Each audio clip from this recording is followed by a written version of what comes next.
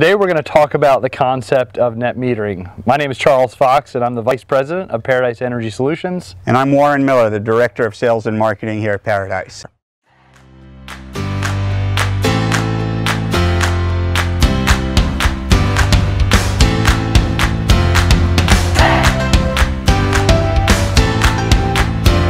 All right, so net metering is a concept in the solar world, and so Warren, help our audience understand what is net metering. So net metering, Charles, is a concept where you can produce energy, and when you're producing more energy than you're using and you send it back onto the grid, your meter spins backwards and you get a credit for that. When you're pulling energy off the grid, your meter spins forward and it nets it all out. That's why they call it net metering. Okay, so that's how it's calculated. Is net metering in every application, or is there cases where you don't get net metered? There are certain states where they don't have net metering programs. Some states have other programs that are similar or give solar owners a benefit, such as New York has a value stack program where they offer a compensation for producing energy from solar.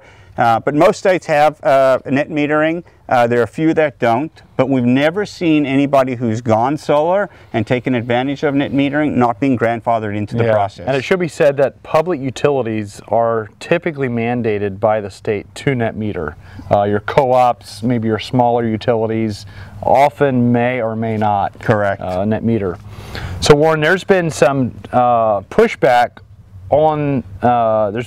from utilities about net metering, and there's several states where they've actually got rid of net metering and then brought it back.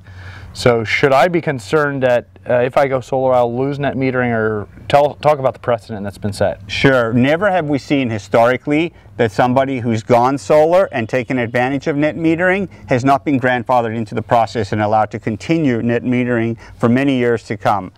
So we have seen states where they've taken away net metering, brought it back, but those who have gone solar were able to take advantage of it and continue to remain in the net metering programs today. So if you're considering going solar and net metering is available where you are, then now is the time to do so. Yeah, net metering is a phenomenal incentive. It is. For going solar because, like you said, it allows you to push excess power out to the grid. And if you want to think of the grid as becoming your storage for free. Correct. Don't tell the utilities. We said. Right, yeah. So that is net metering. Hopefully you found that valuable. Thanks for watching this video.